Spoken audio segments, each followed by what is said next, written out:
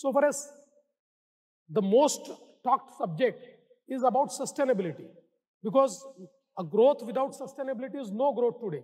So we are actually investing more in creating green energy. We are actually recycling economy is one thing which is in our mind. We have already started doing that. So sustainability is one thing where we are investing more. And so far as social infrastructure is concerned, I must tell you that Maharashtra is one state which has most number of universities and most number of NAC accredited institutions. So we have IITs, IIMs, we have institutions of national repute, we have largest number of private medical colleges, engineering colleges, and I think we are adding to that.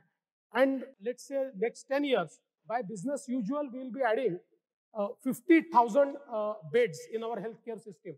But we propose that we want to invest more. We want to create a scenario where we create 100,000 beds in our system, additional beds in our system.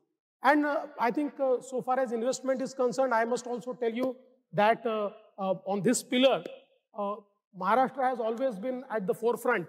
And I mean, if you look at the FDI figures, recently RBI has announced the FDI figures, and Maharashtra is again #1. And I must tell you that it's not just #1, but states like Karnataka, Gujarat, and Uttar Pradesh put together, we are #1. We are more than that. So I think on all these aspects, Maharashtra has created a roadmap for 2035. And we had our Economic Advisory Council, which was headed by Mr. Chandrasekaran of Tata Sons, and 20 top CEOs were part of that council. And that council has charted a roadmap for making Maharashtra $1 trillion economy. So by 2032, by business usual, will be a $1 trillion economy. But we want to fast track it. And with this report, we feel that by 2029, Maharashtra will be a $1 trillion economy. So that is the roadmap. By 2035, Maharashtra will lead the way.